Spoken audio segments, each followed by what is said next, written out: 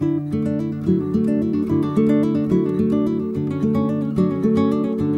Tyler. I joined the CSC, highly encouraged by my brother actually. He's a CSC alumni. He was on the Chile team a couple years ago. He certainly had a life-changing experience, and I didn't really believe how life-changing it was. I'd say the number one thing that really has impacted me the most is seeing the lifestyle, a separate level of humanity that really Canada, where I come from, doesn't offer.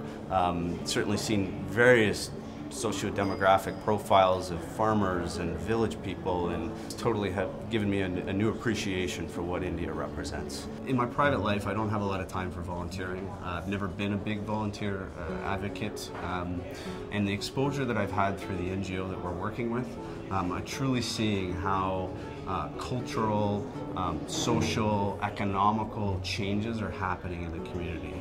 I have to say the director of our NGO is an inspiring lady. I'm getting goosebumps thinking about the work she's done with the villages that she's worked in. And if anything that I will bring back to Canada from this experience is trying to be that figurehead or influential leader as it relates to the Canadian marketplace. Because every economy, every population, every country in the world requires leaders like that, requires, philanthropic and humanitarian efforts. So if anything, I think my experience isn't to give money, it's to give time, creativity, solutions for the greater good and for the problems that exist out there in society.